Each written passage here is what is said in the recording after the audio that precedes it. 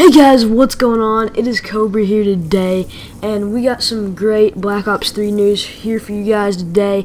The cast for the Shadows of Evil Black Ops 3 Zombies map was revealed. If you don't know, in all the Black Ops Zombies games, there are 4 main characters that are played by actual actors, and this year we're getting new actors and all new characters. So this is really cool. Let's get right into it.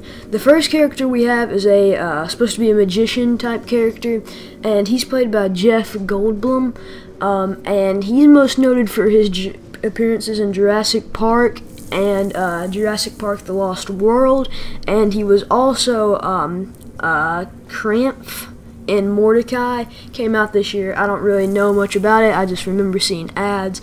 So that's pretty good. He's been in some big name movies, especially Jurassic Park. I haven't seen them, but I know it's a big deal for most people.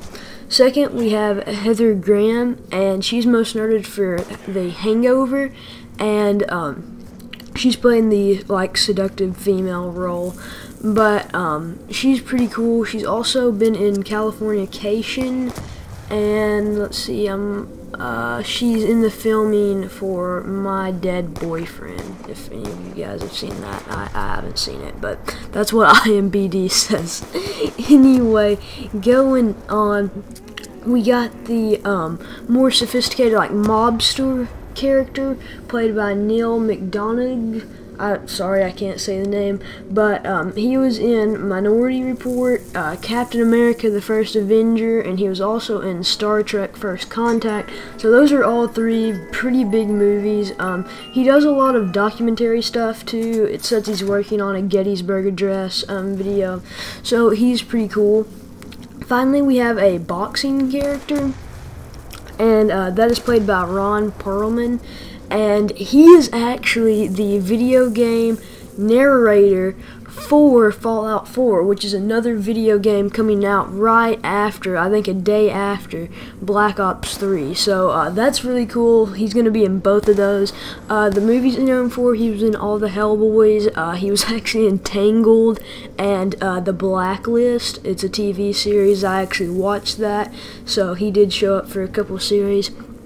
And finally, our last character is Shadow Man. He kind of controls them. He's not an actual playable character, but he talks to them in-game and stuff like that. And he is played by Robert Picardo, and he's most famous for Star Trek as well.